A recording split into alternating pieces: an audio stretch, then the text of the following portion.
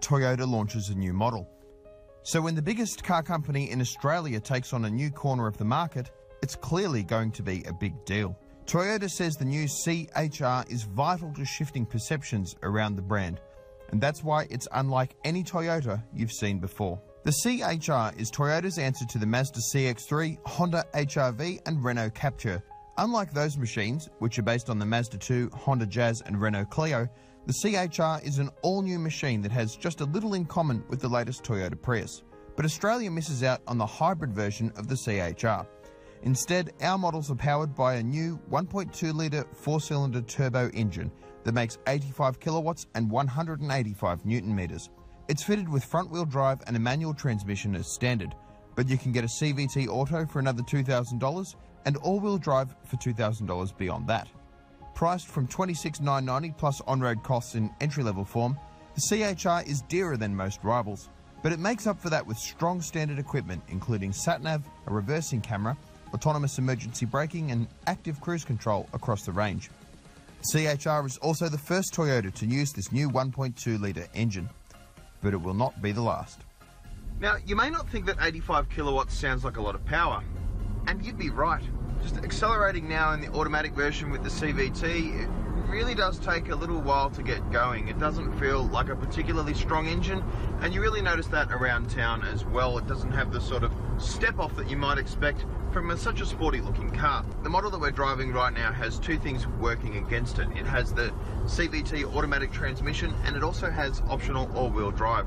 You don't need all-wheel drive in the C-HR. It's not the sort of car that you're going to take off-road, and it really doesn't have the sort of power that will trouble the front wheels. It will get on fine with front-wheel drive. The engine does take its time getting up to highway speed, but once you're there, it's fairly impressive. It's very quiet, quite refined, and that's helped by this cabin architecture here. This is a car that is pretty quiet on the road, more so I'd say than the Mazda CX-3, and just generally fairly well sorted. The cabin here is an interesting place to be. You've got this two-tone leather dash combination going on with some chocolate brown surfaces up top and piano black and then some black leather down below, which is interesting to see. I have to say that I'm not a massive fan of the touchscreen unit here. It does look fairly aftermarket. It's a doubled-in style stereo that's just been slotted in, which means that it's easy to upgrade, and it means that Toyota can upgrade the car in the future and add technology as it emerges, but it's not really on the pace where it should be right now. I think for 27 grand and upwards in a car like this, you should be expecting things like Apple CarPlay in the car.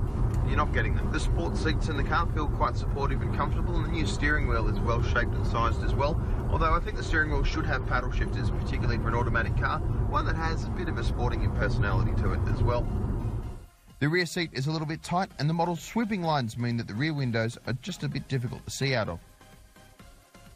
The C-HR for me offers fairly strong value, and I have to say that I'm a fan of the strong standard safety equipment that Toyota has loaded up the car with. You've got autonomous emergency braking, you've got active cruise control, rear cross traffic alert, blind spot monitoring, all of that standard across the range. That is excellent to see, and I think Toyota should be commended for that. Now, Toyota is persisting with a 3-year warranty for the C-HR, but an important change for this model is that it has dropped the 6-month service intervals that are common across most of its lineup in favour of 12-month servicing, capped at less than $200 per service. So you know that it's going to be cheap to run, and you also only have to take it to the dealership once a year. That's much better than a Corolla, in which you're going twice a year. Our first impressions of the C-HR are quite strong. It looks great both inside and out. It's well finished, and you certainly do get a lot of equipment for your money. While the engine performance is a little questionable, it does come with better ownership credentials than we've seen from Toyota in the past. This Toyota certainly is unlike anything else in the brand's lineup. The C-HR promises to be a hit for Toyota, but there's a catch. The car has proved so popular overseas that Toyota can't get enough supply to meet Australian demand. There's likely to be a waiting list for the model, and some customers might even miss out this year.